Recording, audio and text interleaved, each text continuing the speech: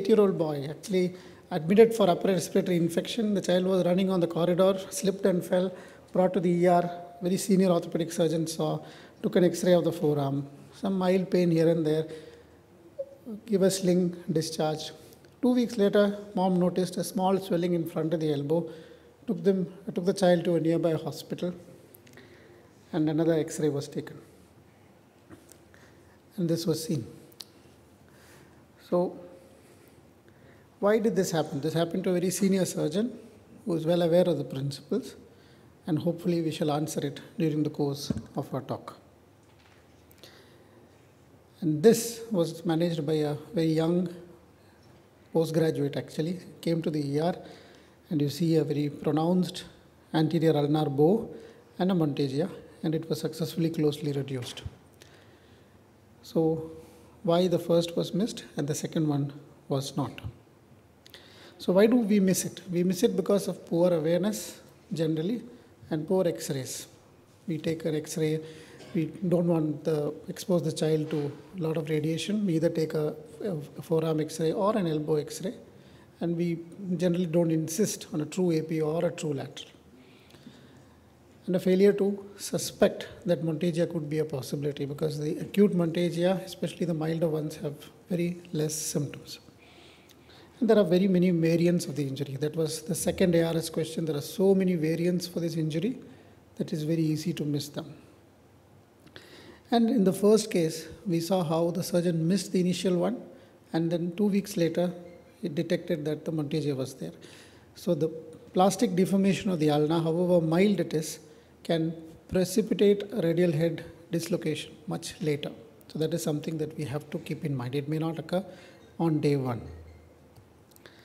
So we all are familiar with this classification. This is the Badeau classification. Monteggia itself described it in the 19th century, and Badeau revised it and made this classification. This is what, as a postgraduate, everybody would learn. So there are, depending on the apex of the angulation, these are classified into 4 types: anterior, posterior, lateral, and then the fourth one where both the ulna and the radius are fractured.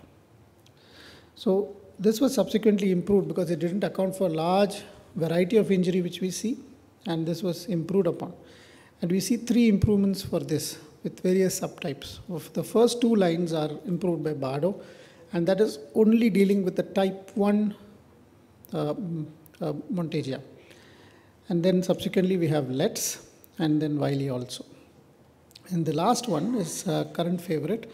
This, I think I'm getting the pronunciation correct, Oleni and Chepelik. And this one, recognizing that there are so many variants, describe a Monteggia lesion as any ulnar fracture with a radius fracture or a radial neck fracture or a radial head dislocation. So they make it very broad. So if you see these little arrow marks here, the fracture of ulna can occur at any of these places, and then there is an unspecified injury on the radius at around that point. So this is the classification which I showed you. I don't want to go into details, but this is the classification which is broadly divided into 3 groups. So the telltale radiographic signs which we are all taught is to pick up the Mubarak's line, which is very sensitive. It is as sensitive as 0.01 mm. So sometimes it is so fine that even when you draw the line, you can actually miss the bow. So this is a ulnar bow sign, which is the most sensitive. And the radiocapitellar line, however, as I alluded to earlier, 15% of them don't intersect. And this is something that we get it wrongly. We say that at any position of the elbow, the radiocapitellar line should go through the center of capitulum, and that is not so.